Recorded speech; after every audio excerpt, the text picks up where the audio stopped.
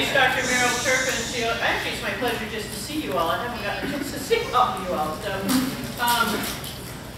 to introduce Dr. Merrill Turpin, we are sort of e-buddies. She has an interest in clinical reasoning, which is my area of research and scholarship. And she actually is the person who headed a team at the university in Australia that developed a fieldwork form that's kind of like our level 2 fieldwork forms. And it was so popular that everybody else wanted to join it. And so there's been iterations, and she's got recent publications about validating that form that's the equivalent to our fieldwork form for all of Australia. So she has this real interest in sort of reasoning and practice and helping practitioners become better practitioners when they're out in practice. I have a clinical group of, my own personal clinical reasoning network. We've got a group of folks that have been networking around the world for a while, and so it was very exciting to me that Merrill wanted to come because we'd actually never met each other. We had sort of emailed and been back and forth, and when she heard that we were having the Clinical Reasoning Scholars Network at AOTA conference, she's like, oh, I want to come. And I said, seriously? I said, Merrill, is this a meeting? She goes, no, I want to come. I'm like, well, cool. And so I said, well, why don't you come early? So she and her husband, Ian, have been staying with us in Athens for this week, and then we're all going up to Nashville together, and then I guess we'll cut the umbilical cord for a while, and then we'll go back. But she's a marvelous scholar, very knowledgeable in qualitative research, as well as this field of assessment, as well as advanced practice. But what I asked her to talk with you all about, although I think she's happy to answer anything, was just sort of OT in Australia, so you can get kind of a feel for what life is like over in Australia, which is a wonderfully cool country. If you've never been there, I highly recommend it. So here's Merrill. Dr. Turpin, excuse me. Thank you. I'm Merrill, really. Yeah. So this sounds a bit loud, so that's not too loud. Okay, I'm just gonna, I can't see everyone, but yeah, so I was just going to talk to you about Australia, and I did this for the other campus, and it's funny because now that I'm doing it, now that I've been here for a while, I've got a much better sense of like what you do in America. So yeah, so hopefully I did good. So she did some modifications and like, oh, now I see how it's different. So anyway, here's Australia. I just thought I'd start with the map so that you could see. This one shows the states in Australia. So we've got, I think there's 6 states and 2 territories. So, no, you can't see. Oh, I could probably, no, it's like a word. So apart from the one in the middle at the top there, the kind of orangey terracotta one, the rest are all states, and the one in the middle at the top there, that's called the Northern Territory. And then in the blue one called New South Wales, there's a little area called the Australian Capital Territory, which is where it's like our national capital. So that's where the federal parliament and stuff is. Is like your Washington, is that Like right? Washington, D.C. Washington, D.C., yeah. So anyway, so just so you know, so when I tell you about so we have 3 levels of government basically, which I think you do as well. So we have the federal level and the states, so that each of these will have their own state parliaments and things, and then we have local governments as well. Okay, so here's Australia. Here's Brisbane, actually. So just down the bottom there, you'll see that we actually have a river that winds around Brisbane. So there's lots of like traffic on the river, and we have city cats and ferries that go up and down the river and stuff. But we also, I thought you'd be interested, we have this beach in the middle of the river, like it's a pool. So it's called South Bank. So, but you can see on this photo here that you can see the sand, the beach, and then the river. Yeah, so it's actually on the river, and then the city on the other side. So it's a very cool thing. And I just thought you'd like these photos of koalas and mechanical kangaroos. And this is the university that I work at. It's the University of Queensland. So I'm in Brisbane in Queensland.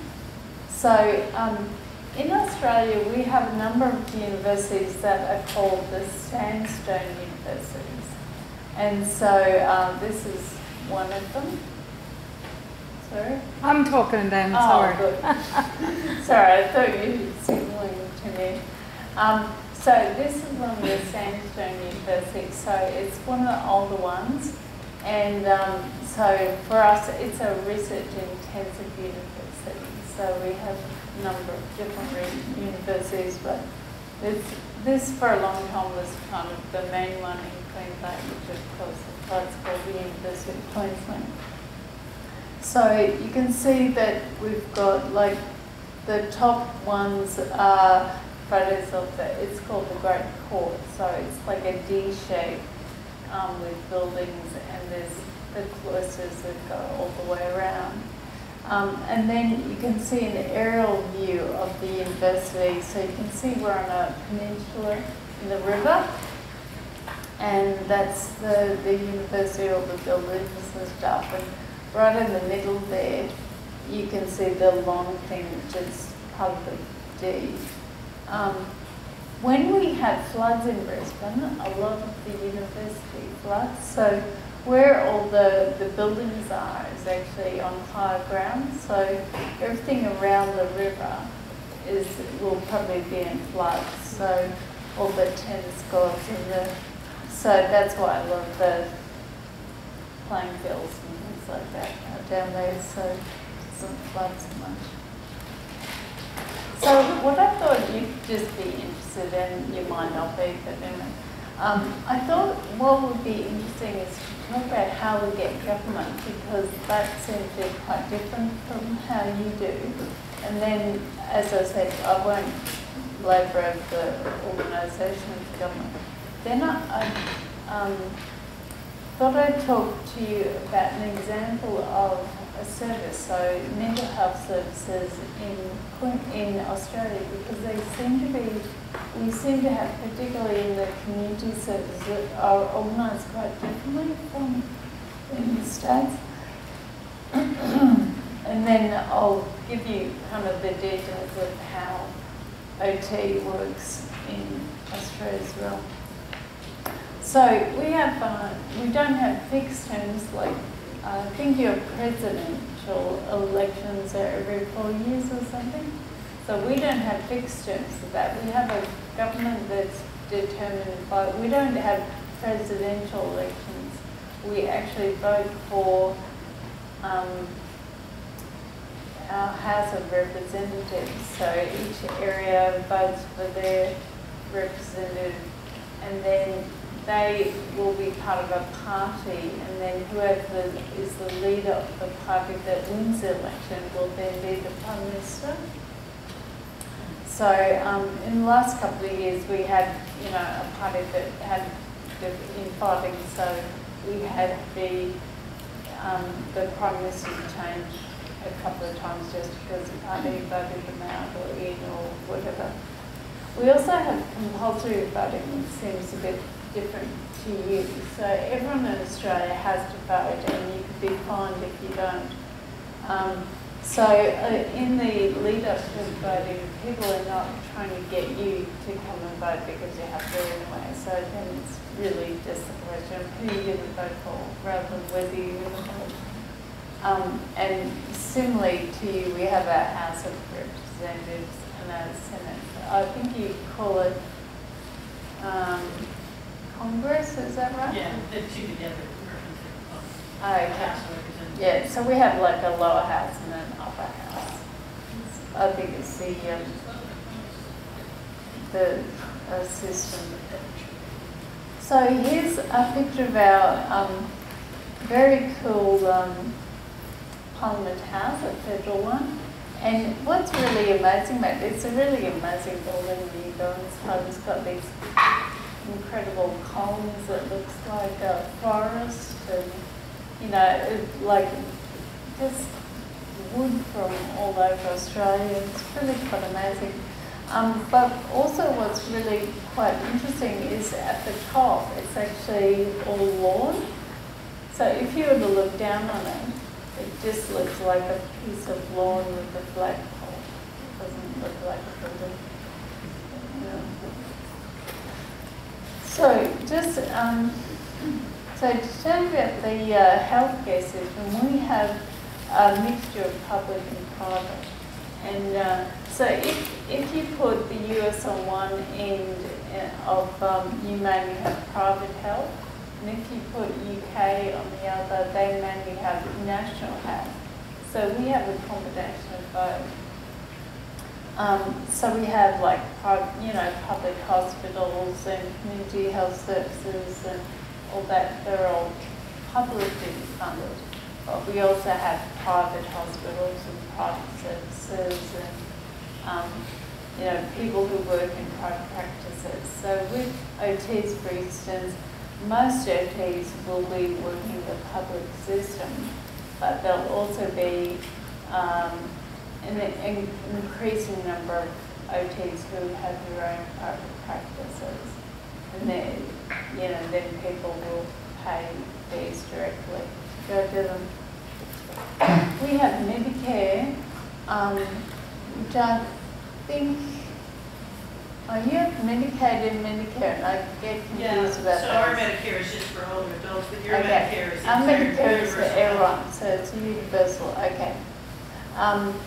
So it started, I don't know, in the early 80s, I think, and basically the idea was, and it's part of that kind of public health push at that time, the World Health Organization, the kind of health promotion push, was the idea was that everyone should be able to go to the doctor for nothing, regardless of how much you earn. So that's how Medicare worked in Australia. Now there's like a schedule fee, and then at some point people were able to charge more than the schedule fee, so there'll be like what Medicare will reimburse, and there'll be a gap quite often. But if people don't want to charge more, then they can just bulk bill and it will cost you nothing. And the way it's funded is that 1.5% of income, when you pay your income tax, then you get Medicare levy goes on top. Sorry, I'm going in and out here. So everyone pay their 1.5% what your income will be, except for income earners. So there's a point at which it doesn't kick in until you earn a certain amount. And then She's starting to get a battery, maybe it's a battery. maybe, Yeah. okay. So we also have a pharmaceutical benefit scheme. So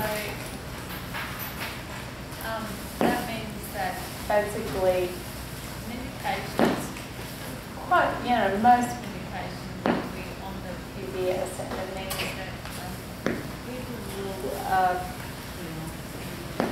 rather than having, they'll pay 13 months for medication rather than 2 months. And the government will cover the rest.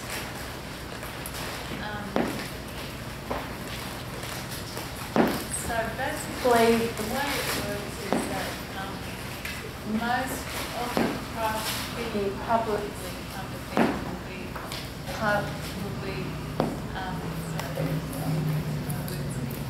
be funded by federal and state programs, and quite often they're kind of responsible for different things.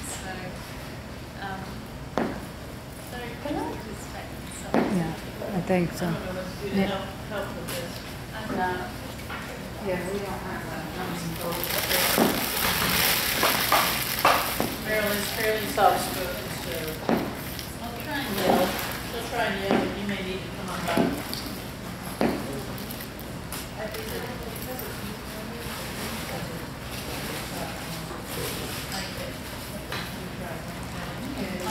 1, 2, 3. All right. Yeah. How about I'll pull a chair by and I think it might work better. Okay. Okay. That's better. It is better, isn't it? Here, Barb, just for this. Oh no, it's going. It's turning on and off. Turning on and off. Here, let me try rolling it. You just do your thing. Okay. No, it's really annoying. Sorry.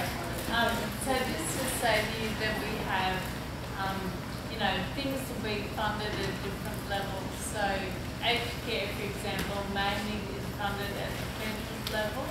So, and states have always been responsible for things like hospitals and things like that. And then there's the out-of-pocket expenses. So as I said, there's a gap that people pay for. So just to give you an example then, what I've come to realize is that, and I think it's because we have the public part of our system when I think back, that we actually have quite a few community services that have multidisciplinary teams. So I thought I'd give an example of mental health because I know very well.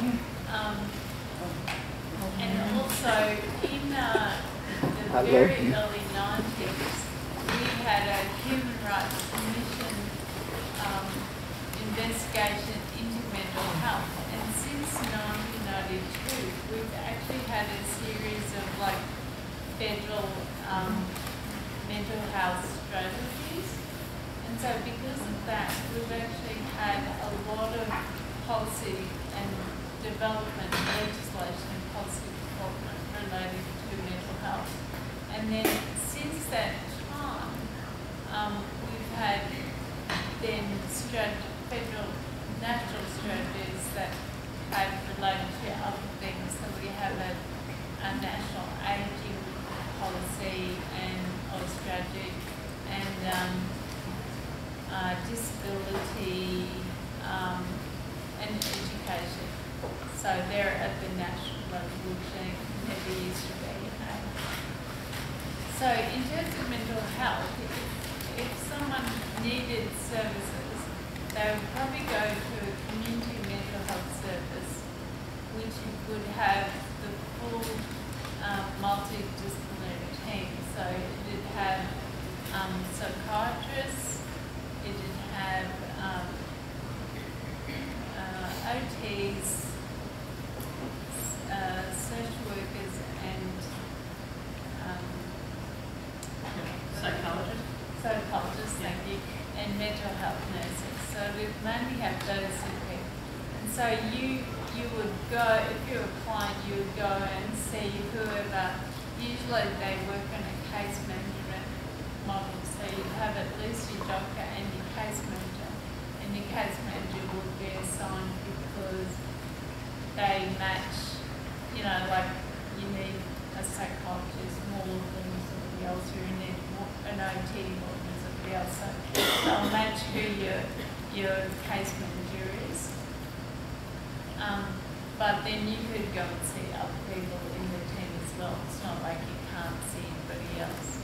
And the teams will have meetings where they'll get together and talk about their plans. So the whole team is responsible for something. If that person requires hospitalisation, then they'll go into hospital. And what can happen is that the case manager can keep seeing them, keep looking at them. So even though a hospital will also have its multidisciplinary team, there's a very integrated service so that people don't, in the old days when I used to work in mental health, you'd be in the community and then someone would go in a hospital and you'd have to stop seeing them and they'd be seen by a different team and then they'd be referred back. So now it's a much more integrated service. So we have this community of continuity of care. And the other thing I think what's happened very much, particularly with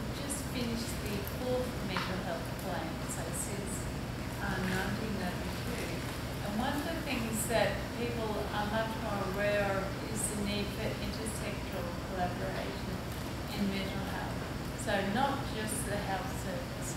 So there's quite a bit of training, you know, for police, so that they know when people are not behaving strangely, that they know how to interact with them in a way that just isn't, you know, take them down or shoot them or do whatever. You know, so, and similarly with ambulance and emergency services, you know, how to handle people and understand the whole issue so you can get people safely to the hospital.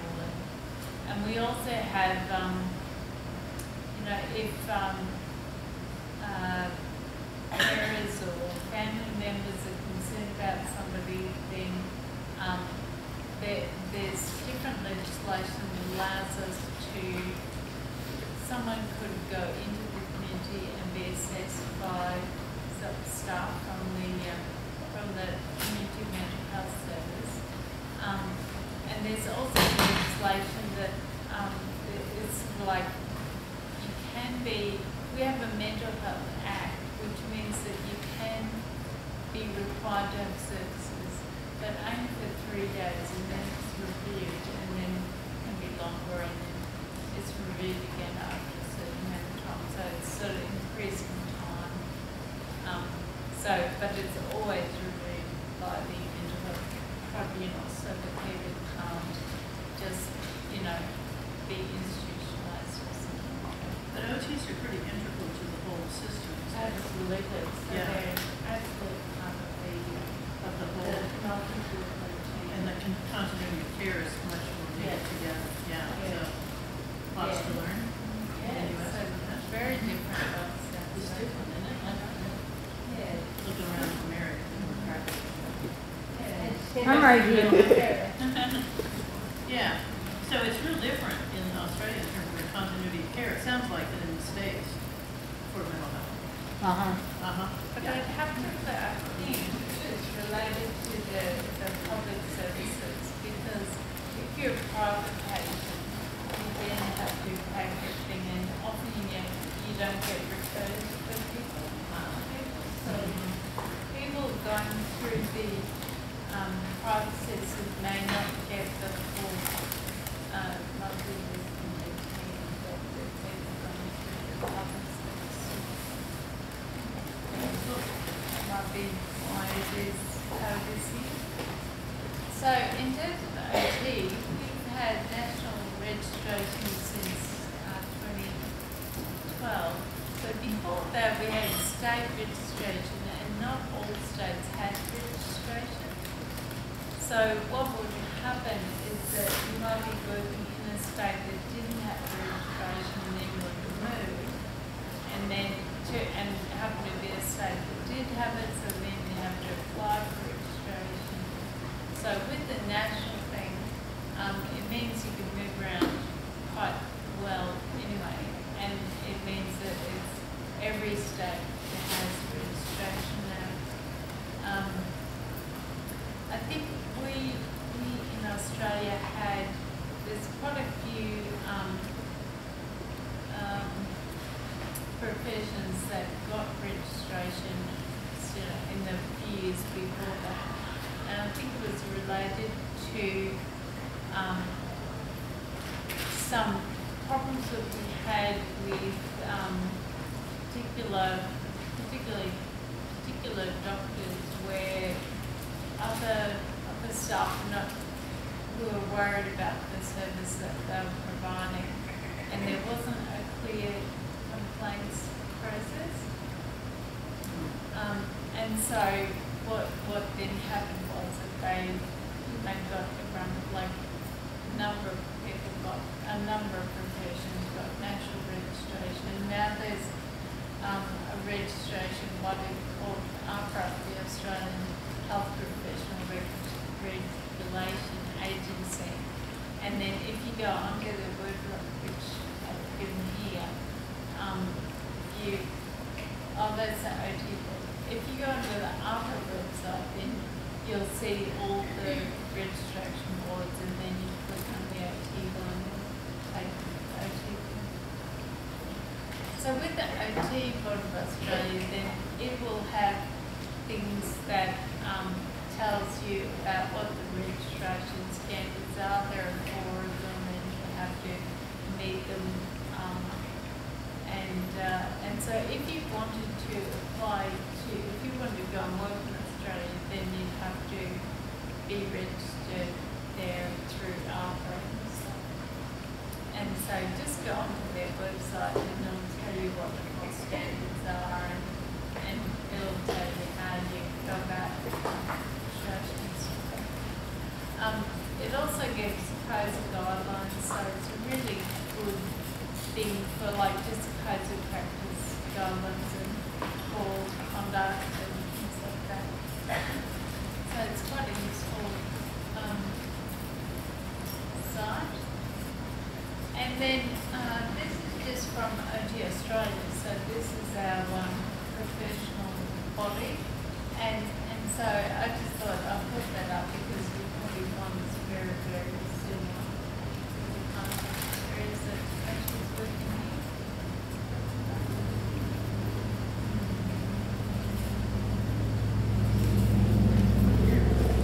And so then if you want to study in Australia, there are schools in 5 states, so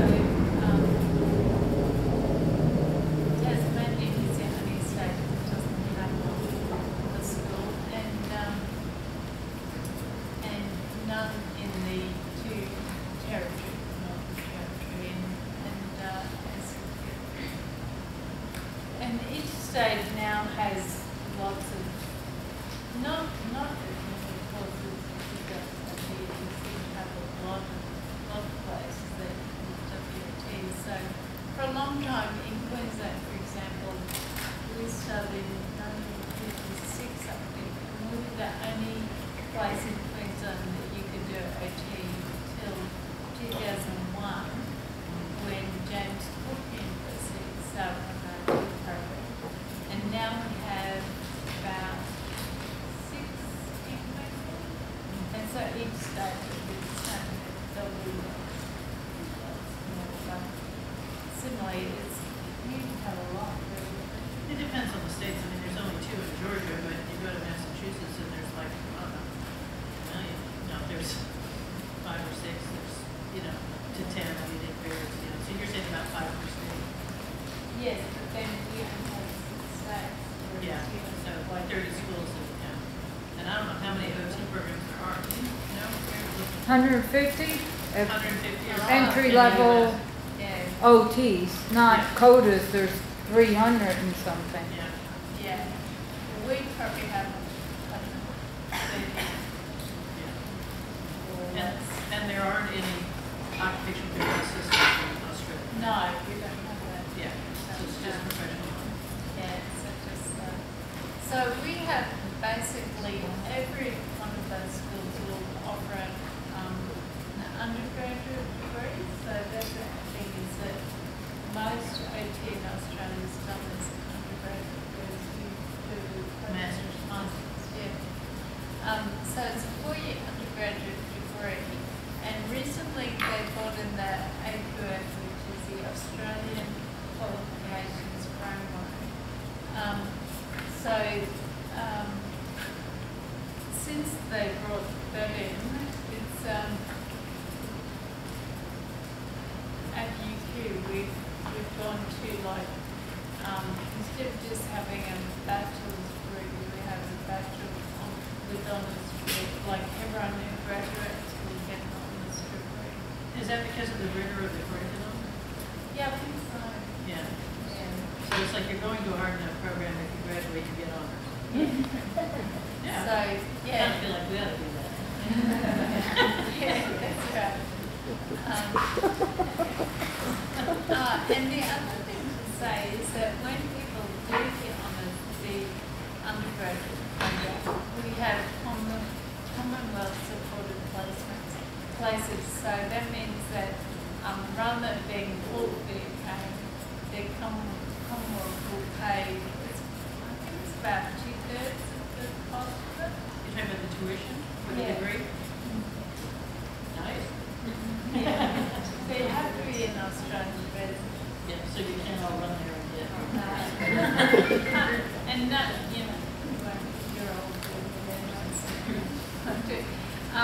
But we also